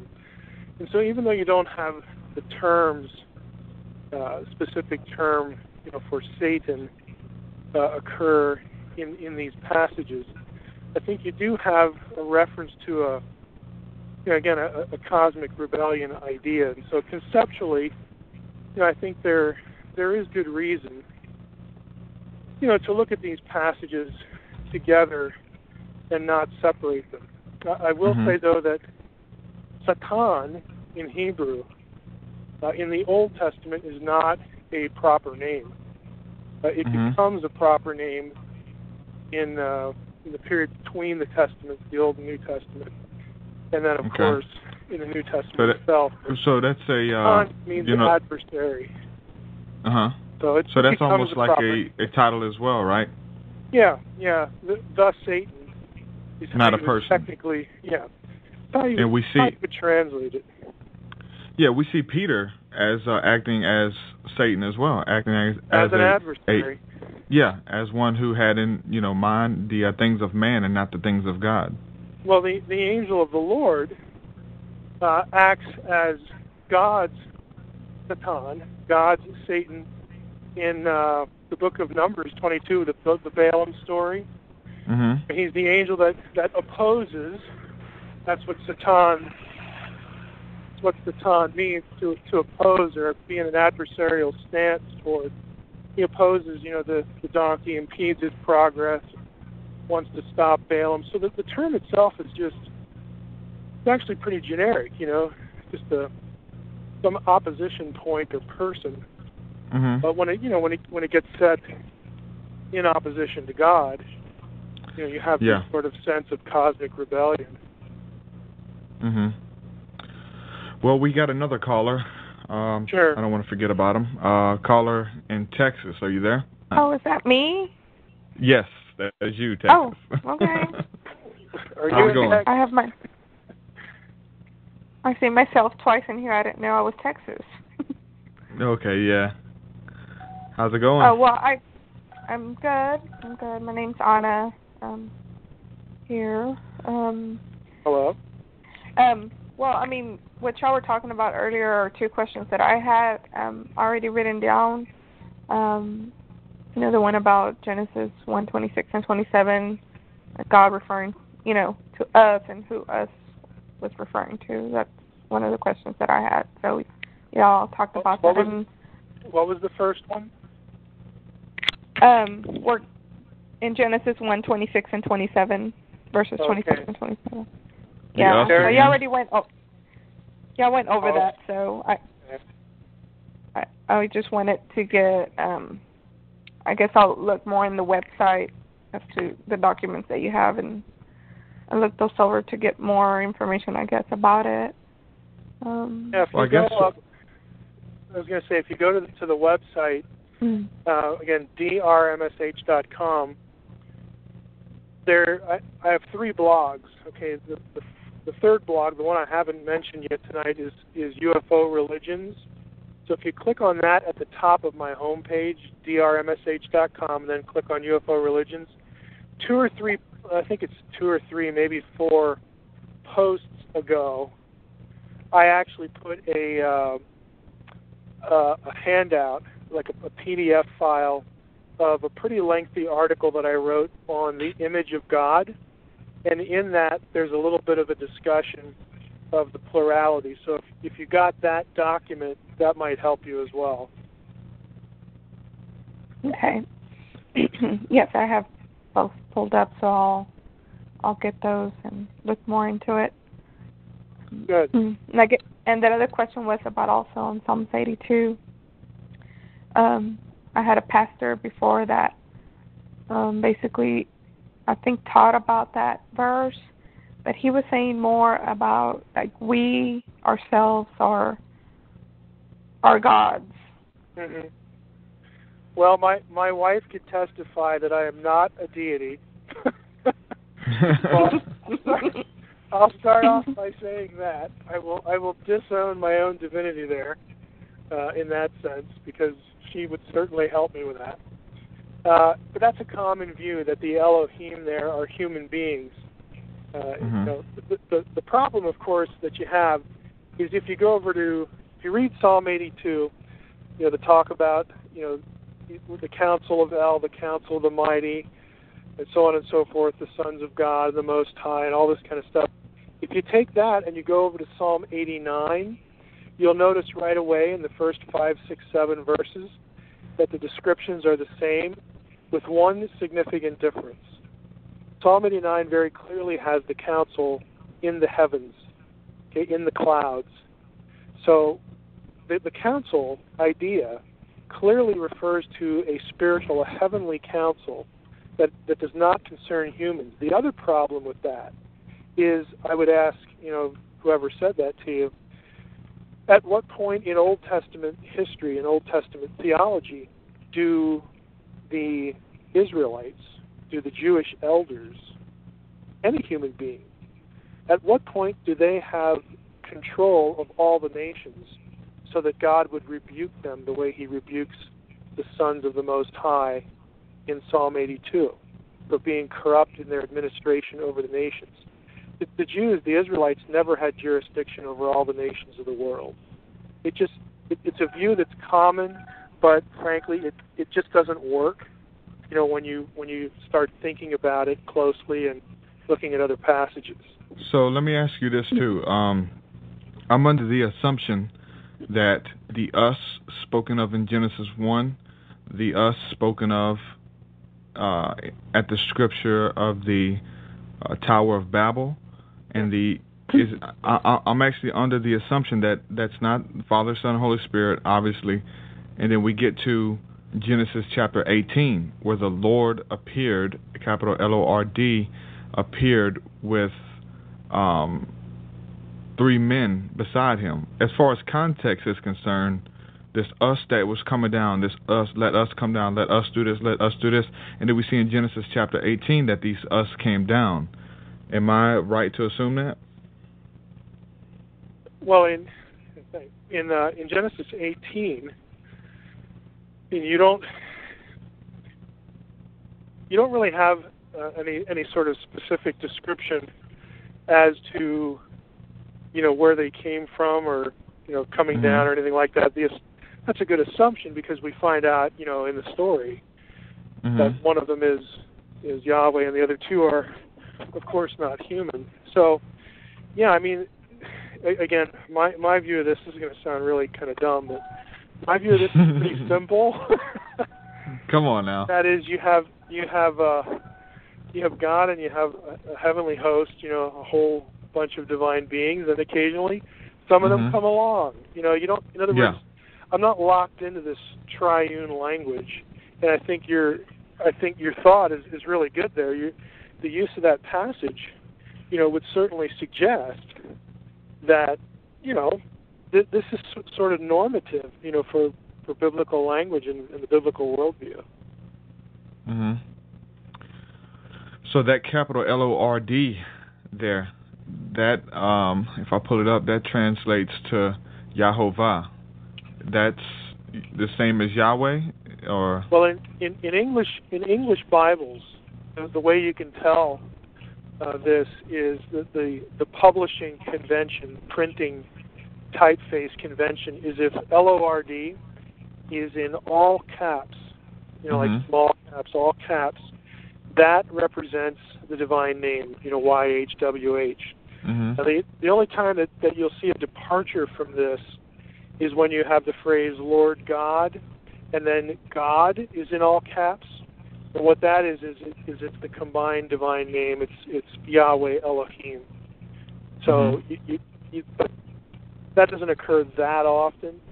So most of the time, whenever you see the all caps with the Lord, that is Yahweh. If you don't see all caps, like let's just say it's a capital L and then the O-R-D is in lowercase, then it's the Hebrew word Adonai, which is a different term, which may or may not be used of God. You just have to tell by the context. Okay. I guess another question, I guess to go along with that. Well, hold on. Someone has a question in the chat they want me to ask you. This is kind of left field. Dr. Heiser, what are your thoughts on spiritual evolution, awakening? How do you reach God with your beliefs? Obviously, the religious system is bad. Well, I don't know that I'd have to know what you mean by the religious system to know whether I'd call it bad or not. I would certainly call it flawed. Anywhere from incomplete to flawed. Yeah. There'd be a wide range of terms I think I would use there, but I think that Hebrews 11 here is applicable. Where we read that without faith it is impossible to please Him, and he that comes to God must believe that He is, and that He's a rewarder of those who diligently seek Him. So, the whole idea of development, the sort of being drawn, along in terms of a spiritual journey, that kind of thing. I think Scripture does teach, at least if you're moving in the right direction, God does draw people behind a process. He's behind the relationships that we have to move us down the road, all that sort of thing. That's a long way of saying, I think God is active rather than passive in these sorts of things. Okay, another question that I personally have. We see this entity, this being, this angel, this God appearing throughout the Scripture on several occasions, and it's a title being used who pops up to do a certain thing. The title, the Angel of the Lord. Is this a separate entity, this Angel of the Lord, that's called this every time? Yeah, this is a really complex question.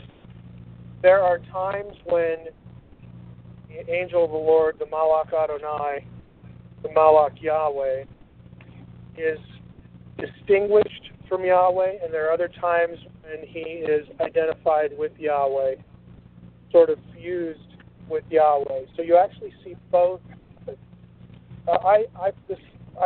This is actually part of my dissertation, whole issue.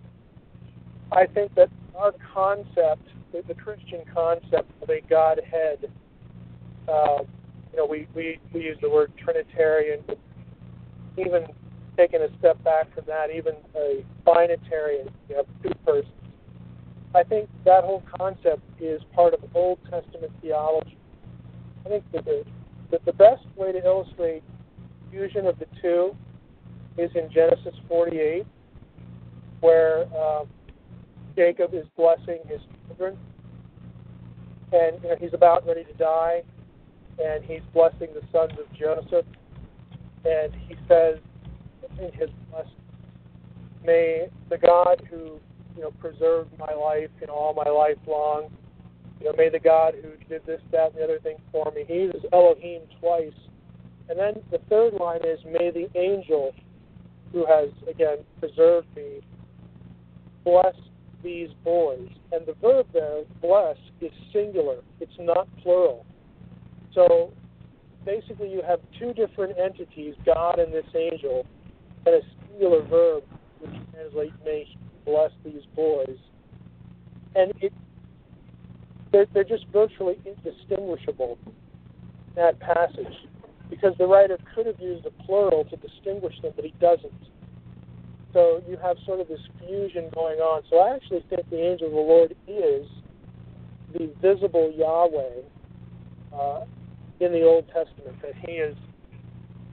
I have this crazy view of there being two Yahwehs in the Old Testament. One is invisible, the other is visible, and I think that's the forerunner of Godhead thinking in the New Testament. It's the backdrop to how a Jew could embrace the worship of the God of Israel, to also worship Jesus, not think he was doing anything wrong, because Jesus is the visible manifestation of God the Father. And I think we have that Old Testament system. We have that system described in the Old Testament, an invisible and a visible Yahweh. And the two are the same, but yet they're different, kind of the way we talk about Jesus. Jesus is God, but he's not the Father, but he's still God in the sense that God is. And all this language we use, you can say the same thing in the Old Testament in different passages.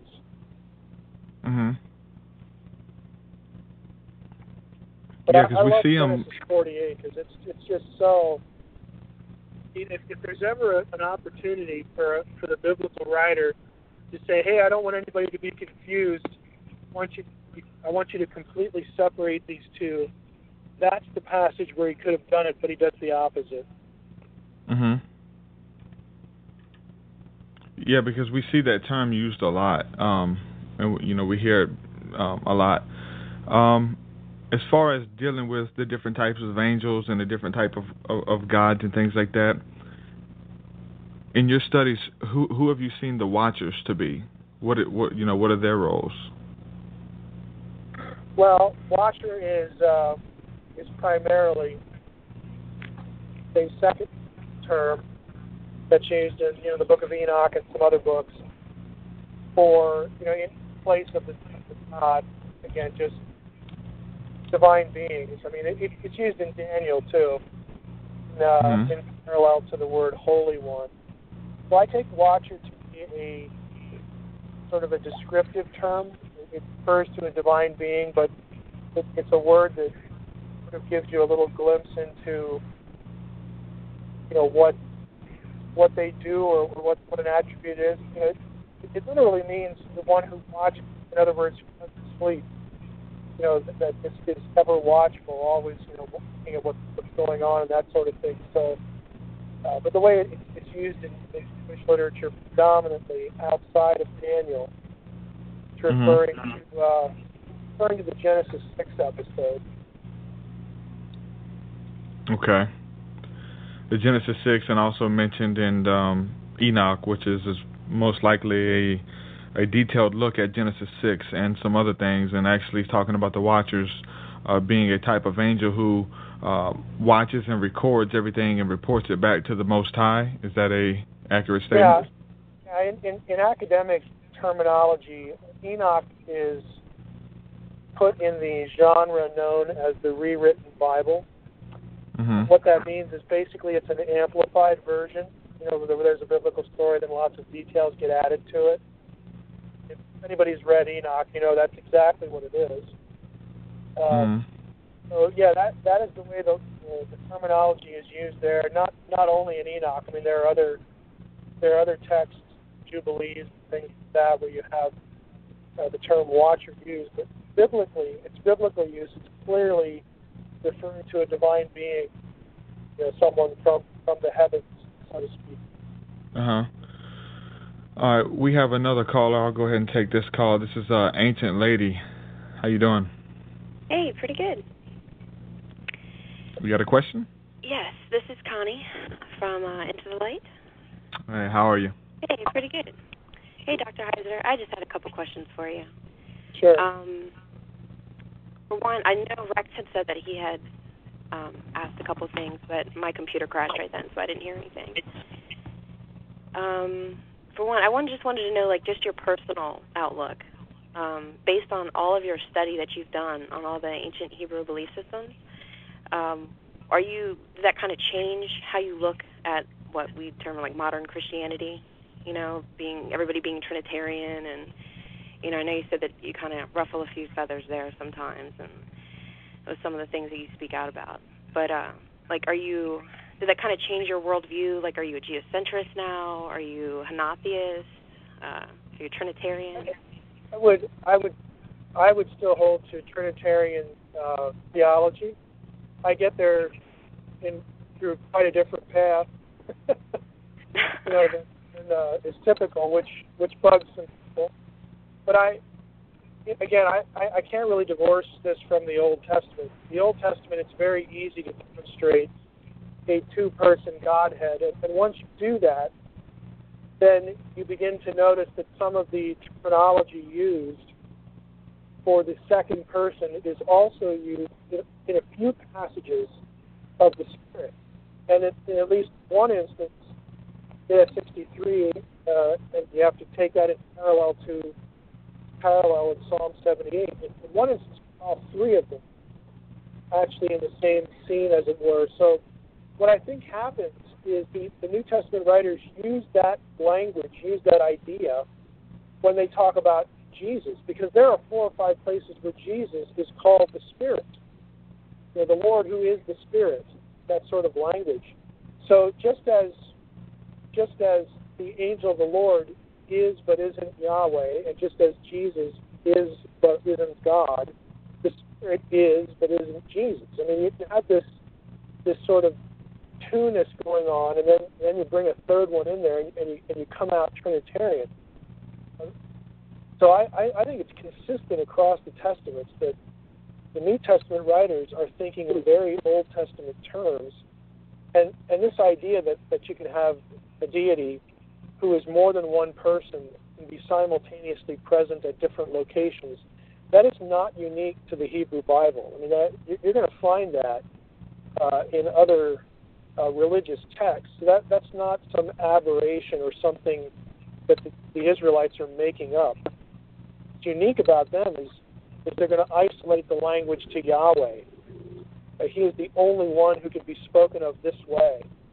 And so, again, I don't have any tension in that respect with being Trinitarian, but if I walk into a church and start talking about this sort of stuff, how I get there, it's going to freak people out.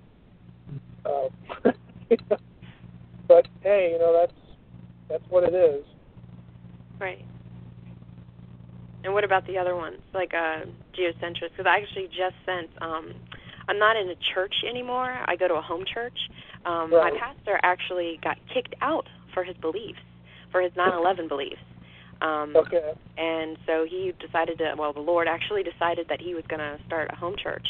So he's all about truth and wanting to get, stuff out there about the Bible and obviously about what's really going on in the world and everything. So that being said, I have really researched a lot myself. So I was like, okay, let me go ahead and bring you up and bring up all these other things. And one of it was the cosmology, too, the Hebrew cosmology. And so I ended up, giving your, I can't remember which one it was, but it was some lecture that you did. It was found on YouTube, and I ended up sending it out to the other church members, and just trying to get their take on what they thought. And so it was kind of interesting to hear what they had to say about that. But what's your personal view about it? Yeah, I don't hold to a geocentric universe. I don't think that it's the intent of Genesis to teach us, science. In terms of, we're going to learn physics from Genesis, we're going to learn astrophysics from Genesis. I don't think that at all. I think it's their way. It's a very typical ancient Near Eastern cosmology that sort of, it's a theological statement. The language that's used you can find in ancient Mesopotamian texts, you can find a little bit in Egyptian texts, you can find a little bit in Canaanite texts. Right. And the reason for that is that the biblical writer is taking all these ideas into Genesis and then turning them around to sort of slap the other gods around, because he's going to be inserting Yahweh into the text in conjunction with all those ideas to make a theological statement. It's Yahweh who created this, this world as we know it. Mm-hmm. So I think it's about theological messaging. Mm-hmm. I don't think it's about articulating any sort of scientific theory. But I'm a creationist in that sense. I certainly believe in a creator. We have to affirm that. Right. So I'd be a dualist in terms of creation, a firm distinction between a creator and the rest of creation. But I'm not a geocentrist. So what about Enoch? Oh, Derek asked about that earlier. Oh, okay. Erich, should I answer that? Or well, that's fine.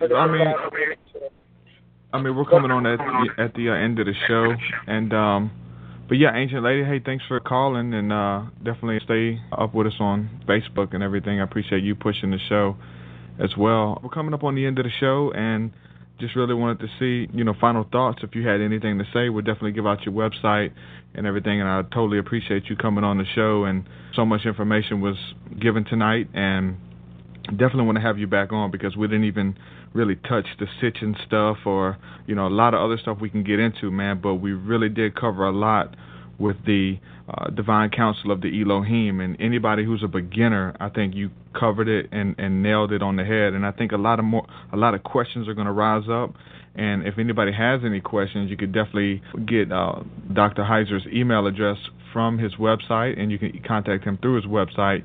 You go to michaelheiser.com, Michael, HEISER.com, and I guess with these last few moments, if there's anything that you had to say that you wanted to reiterate on, before we end it, I guess now's the chance.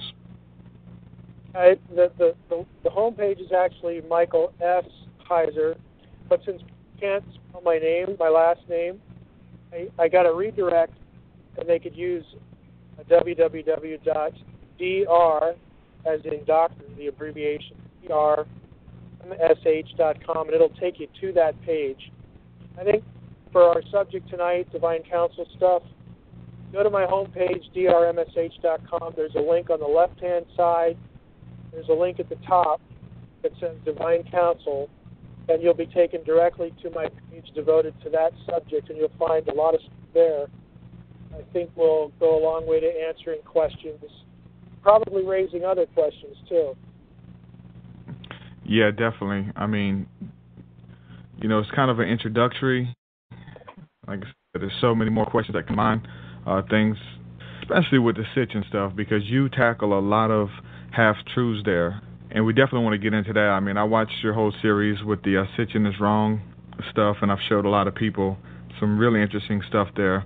A lot of people definitely admire Sitchin's work, and I wouldn't, denounce it all, but there's definitely some things that he is wrong on, and you address that with the website sitchiniswrong.com. Yeah, and if people want to go to, if they want to watch, there's a 3-hour video on YouTube called Ancient Aliens Debunked.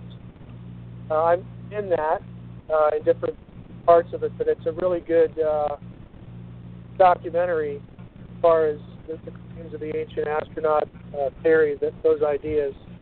I think is really well worth watching. It's got over 1.5 million views already. It's only been out since September. I would encourage people who are interested in that subject to watch the documentary. It's free. 3 hours of it. Totally. Well, like I said, it's a blessing to have you on the show, and we're definitely going to have this show archived on YouTube. You can go there and check it out and check out some of the past shows that we had. Some amazing stuff on there. Next week, we're going to be talking to Gemini of the group Conspirituality, talking about conspiracy facts, the difference between conspiracy theory and conspiracy fact, truth movement, and with 9/11 Truth, actually in Canada. So we're going to be speaking with him next week. So thanks for calling, Dr. Heiser, and I definitely want to have you back on. We're going to have to schedule something else. I appreciate you coming. Well, I appreciate it. Just let me know. All right, brother. Thanks so much. And with that being said, man, I definitely want to thank all of the callers, everybody participating in the chat room. It's an honor, it's a blessing that you guys tune in, and we just got a platform here for everybody to ask their questions to their favorite researchers, and we feature guests every week. Some of them have different belief systems, some of them specialize on different topics. We're going to be speaking with Gemini next week. After that, we're going to be speaking to John Illuminati Congo. We're going to be talking about sacred breathing. It's going to be an amazing show because he is a deep individual who, you can just be lulled asleep by listening to him because all the information, it's amazing. And then after that, we're going to be speaking with Jordan Maxwell. And I know nobody's a stranger to his name. And if you got questions for these guys, or if you have input you want to share, definitely contact me. And, contact us on the show. Send me an email. Send me a comment on the video. If you have anybody you think that we should interview, any topics you want us to cover, and we're definitely going to do it. This is a show for you guys to call in, and it's a platform for you. It wouldn't exist without you guys. So thanks so much for tuning in. Peace and blessings to everyone listening. Thanks so much again from the bottom of my heart. Shalom. Peace. If you would like to sponsor the show or advertise on the Mythicist podcast, you can do so by going to www.mythicist.me and click on Sponsor the Show for more info. If you would like to support the show financially, you can do that also by going to mythicist.me and become a monthly supporter. We appreciate your monthly support.